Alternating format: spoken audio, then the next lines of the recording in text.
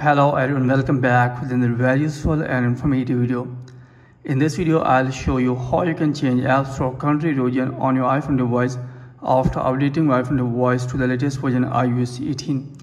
So if you have updated your iPhone device to the latest version iOS 18 and now you want to change the App Store country region, then here in this video, I'll show you how you can change App Store country region. So now let's get started how you can do that. First of all, here you need to open setting on your iPhone or iPad device, then scroll down, then here you will need to tap on general. So after that, tap on general, then here you will have tap on software update, and here first of all you will need to make sure that you are using an updated version of iOS. If you're not using an updated version of iOS, then you will have to update your iPhone device to the latest version iOS 18. So after that, here you will need to open App Store on your iPhone device, then here you will have tap on your Apple ID profile name. So after that, again here you will need to tap on Apple ID. So after that, here you will have to wait for a few moments, it's processing.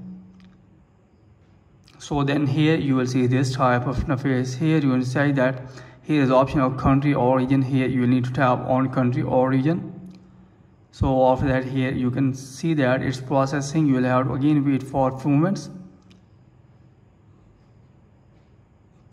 So then here you will need to tap on change country or region.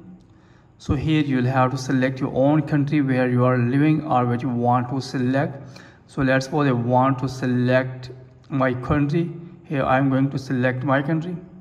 So here is my country. I will have to tap on this. Then after that, here you will have to wait for a few moments. So these are the terms and conditions. If you agree with these terms and conditions, then here you need to tap on agree. So then here you will see this type of interface. Here it's asking me to enter the payment method. If you want to enter payment method, then here you will need to enter a payment method. So if you don't want to enter the payment method, then here you can easily select none. So then here you will have to enter your billing address. If you don't want to enter original, then here you can also enter fake one. Then here you will have to enter your city name.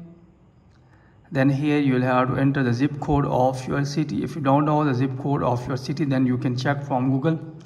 Then here you will have to enter your mobile phone number. If you don't want to enter your original mobile phone number, then you can also enter the fake one. Then here I'm going to enter randomly anyone. Then here tap on done, then tap on next. Then after that, App Store country region will be changed on your iPhone device. So in this way, you can change App Store country region on your iPhone device after updating your iPhone device to the latest version iOS 18.